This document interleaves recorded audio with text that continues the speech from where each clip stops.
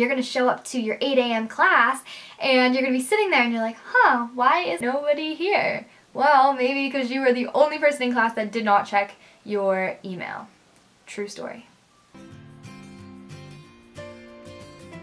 Hey guys, and welcome back to my channel. If you're new to my channel, my name is Courtneyrainee. I make videos about beauty and fashion, and I have like a college series. I also have playlists too that it categorizes them by lookbooks, fashion, beauty, college, acne, all that fun stuff, you know?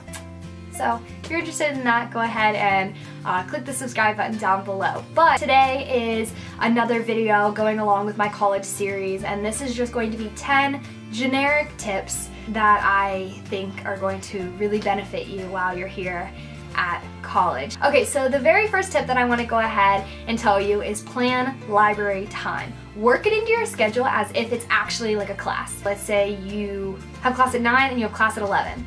Well, at 10 o'clock, go to the library and just kind of get that into your routine, almost like, oh no, like, oh, I can't go to lunch, I have to go to the library. Your freshman year, I don't know if you're gonna know what a syllabus is. It's literally flat out going to lay the semester out on a piece of paper. It's going to give you every date of every exam, when the assignments are due, and that's really important because it'll tell you the attendance policy, because some professors, you know, you're only allowed to miss 2 days, some you're only allowed to miss 3, some they don't have an attendance policy. Tip number 3 kind of goes along with that, but every professor on their syllabus is going to say office hours. They're required to have office hours. So just go ahead, look at it, and then actually go to their office hours. Just go in, say, hi, my name's Courtney, I'm in your organizational behavior class. Boom. You just made a connection with one of your professors, and they will not, I mean, they might forget your name, but they're not going to forget you, which is so beneficial whenever you have a 89% and, you know, they might take that into consideration, so they might bump you up to an A. The fourth tip that I have for you is join organizations. So through those organizations, you are going to build your friends and, you know, these lifelong skills that are going to help you get a job one day, and you're going to get references, and you're going to meet, like, you're sort of going to network through those organizations, but also it's a lot of fun.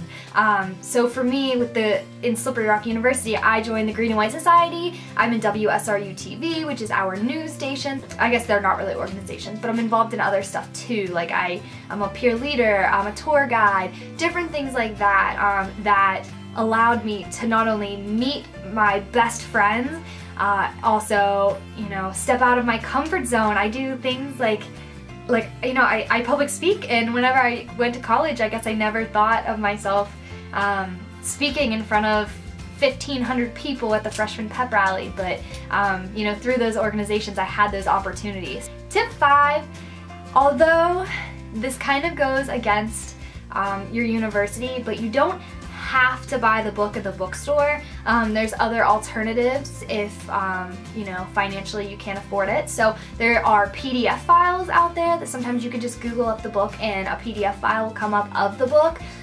There's ebooks, you can rent books from Chegg, and sometimes you could just buy them off Amazon for a lot cheaper.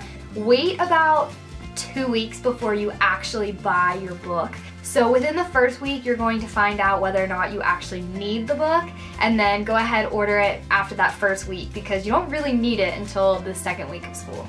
The sixth thing that I would definitely want to go ahead and tell you is don't be afraid to do things on your own. Go watch a movie by yourself. Go to Starbucks by yourself. Go to the library by yourself. If you're interested in WSRU TV, if your friends don't want to join it, go by yourself. Tip 7 is like the most important tip. I would underline this if I were you, is get an agenda.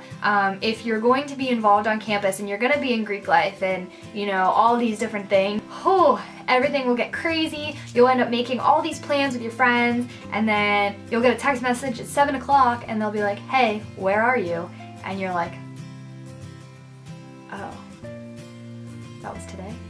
And it's just really, really awkward. It just makes you a lot more organized. You can write down straight from the syllabus. You can write all of the assignments when they're due in your agenda, so then whenever you're looking at your agenda, you're like, oh, I have an assignment tomorrow.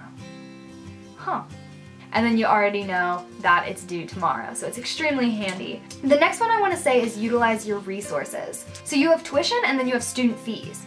Your student fees include a lot. That includes the health center, that includes your counseling center, the tutoring center, career education and development, the writing center, the research center. It incorporates all of these different things if you're paying for them. Eat healthy. So there's always this myth of freshman 15, and it's not a myth, it's actually true. I didn't have freshman 15, but I did have like freshman 10, but you know, eat healthy has so many healthy options. You just have to actually look for them, because as appetizing as the hot dog and the hamburger and the french fries are, and the pizza and the dessert and the breakfast omelets, they're amazing, but you know, you have to look for those healthier foods. Like, you know, you can't eat that all the time. And check your email. So I think a lot of freshmen deal with this issue is they don't check their email. And just a bonus tip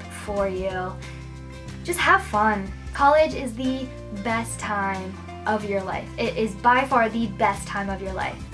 You know, as much as you want to have great grades, just remember that you're not going to remember the nights that you stayed up studying. You're not going to remember the A on your bio exam. You're going to remember those nights that you stayed up late with your friends and, you know, pulled an all-nighter, or those nights that you went bowling with your friends, or, you know, that Friday night that you hung out with that guy that you never thought you were going to talk to. Those are the memories that you're going to remember forever. Keep that in mind and just have fun. So those are my tips for you, and I hope that I helped in some way, shape, or form. I hope that I did. Bye guys.